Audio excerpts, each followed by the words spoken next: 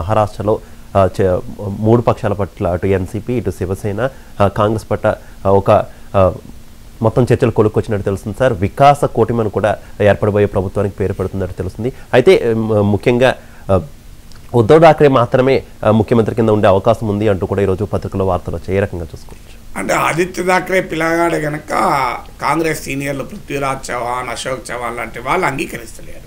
వాళ్ళు ఉద్ధవ్ ఠాక్రే కింద పనిచేయడానికి రెడీగా ఉన్నారు, కానీ ఆదిత్య ఠాక్రే కింద పనిచేయడానికి రెడీగా లేరు. ఇది వికాస కూటమి కాదు, వినాశ కూటమి. రాజకీయంగా కౌంటర్ ప్రొడక్ట్ అయ్యే అవకాశం ఉంది. ఎందుకంటే శివసేనతో పొత్తు కొరియుతో తలకొక్కోవడమే.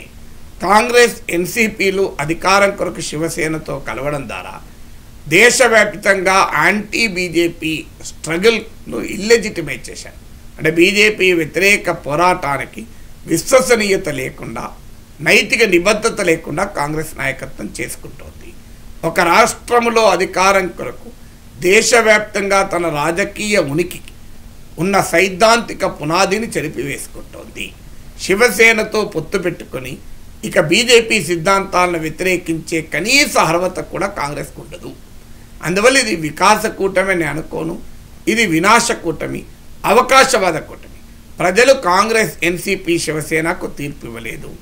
ప్రజలు కాంగ్రెస్ ఎన్సీపీలను విపక్షంలో కూర్చుండబెట్టని తీర్పిచ్చారు.